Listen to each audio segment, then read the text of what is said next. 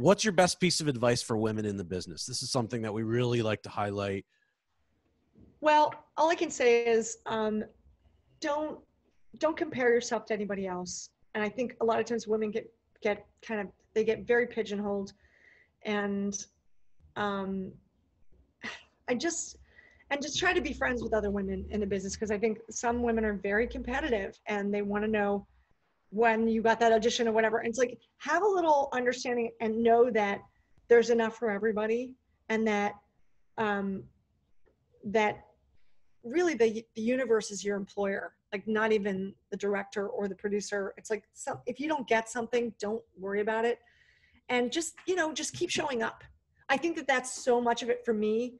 And I'm a little older, so I feel like there was some major judgment about women in comedy 20 years ago, 25 years ago, 30 years ago for sure.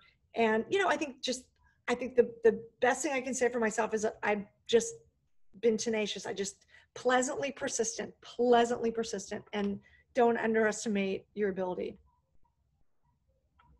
I think that goes for everybody. Are there any additional maybe pieces of advice? Try to do as much as you can to protect your dreams, because I think sometimes people really, family members, they might think they're doing you a favor by being critical or saying that it sounds like you're crazy for wanting what you want, or you'll never, or how dare you, or, why do you think you can do that? And it may come from a place of love, but it just may come from a place of understanding. So just be careful. Like, don't pick the phone up from a family member when you're going, right before you go into an audition. Just wait. They can wait. Or don't text back. Don't, just don't even read, if you, whatever, just don't read your text before if it makes you feel like crap. Just, I think that whatever you can do to honor your dreams, and that also might mean going to therapy or something that like raises your vibration so that you keep showing up and keep working harder all the time. I don't think there's ever a place where you're like, I got it, I'm done, I know everything there is. I think, just, I for one feel like it's really important to continue to be challenged, and that if you can rise to the occasion, how good that feels, and to not put yourself in a pigeonhole, No, it's very important. It's important to point out, because one of the biggest problems with entertainment is allowing other people to affect your performance. Yeah.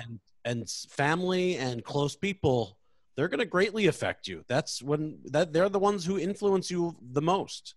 It's the true. people you're closest with. Even if they don't mean to hinder, if you know that it gets like something gets in your head and it's going to interfere, or it's going to create some anxiety when you need to be cool and calm because you have something big coming up, or you're about to go on stage, or whatever it is, it's like the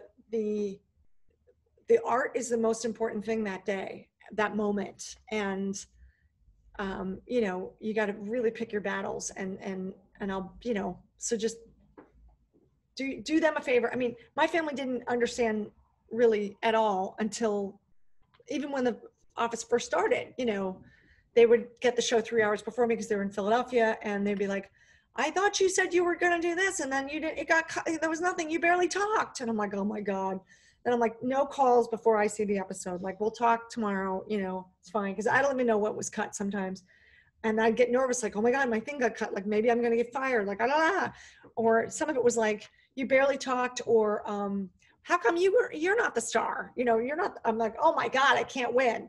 So you just have to be, and I don't think it comes out of malice. I think it just comes out of like sort of no filter, a lot of thoughts, a lot of comparing. So, just be careful out there. Yeah. I mean, you sacrifice a lot as an entertainer to begin with. Yes. You don't have to sacrifice everything, which is your personal well-being. Right.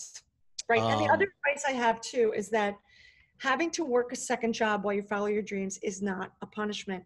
It's not. It's usually how it works for most people. If you're lucky enough to only have one job that pays you, that's what you love, good for you.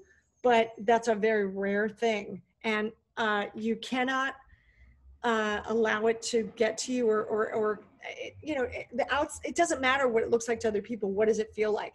If, working 2 other jobs that you're making good money, you can relax when you go into an audition, it's worth it, as opposed to being like desperate and mad and where's mine, and God forgot my address and all that pity stuff, because it's easy to feel like a victim in this business, and it doesn't really serve you to continue that feeling.